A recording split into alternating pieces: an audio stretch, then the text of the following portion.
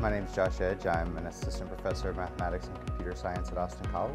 I'm Aaron Block. I'm an associate professor of computer science. I've been here since 2010. Our department is combined with mathematics, so we have 7 total faculty members, and they range from all areas of math and all areas of computer science.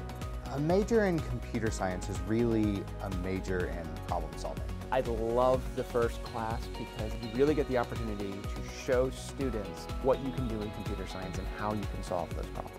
A lot of our computer science classes will take place in the Keck Lab. The Keck Lab is a lab of 24 computers. Some of the classes the students are most interested in taking are not just the introductory classes, but also a lot of our upper level classes as well. We're having students create pregnancy calculators, create gradebook programs, create painting programs, create programs that model COVID. Most students at Austin College will have some sort of applied learning experience before they leave. For most students, that looks like an internship, or they'll do a research experience. Research experiences in computer science look like a lot of things. We've had students ship iPhone apps. We've had students create databases that the chemistry department here has used locally.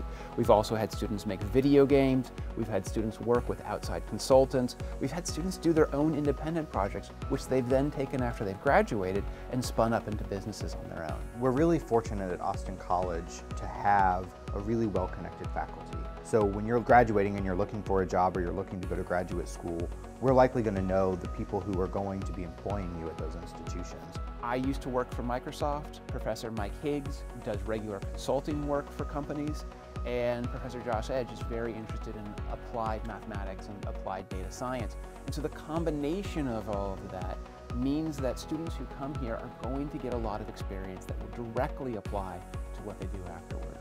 After graduation, about 80% of our students will go into the workforce immediately, whereas the other 20 will enter graduate school. Our students who enter the workforce have a lot of success in finding jobs. Typically, they're weighing multiple offers in different locations throughout the country. What we hear from employers is that they're less interested in how many hard skills you know, how many programming languages, how many different techniques. They're more concerned with those soft skills that are harder to teach on the job, like communication, like critical thinking, like writing. There's a lot of good reasons to study computer science at Austin College, but one of the things that really makes Austin College unique compared to other computer science programs out there is because of our integration with the liberal arts. When I talk about human-computer interface and design, that is a discipline that involves art, it involves psychology, it involves sociology, and so to be good at making an interface for a human, you have to be able to understand those humans. Austin College is a small college, and that affords you the opportunity to get to know your professors. When I write a letter of recommendation for a student, it's a personalized letter. I really know that student. You're not a number in a classroom. You have a mentor that you talk to about your courses and what you want to do with your life.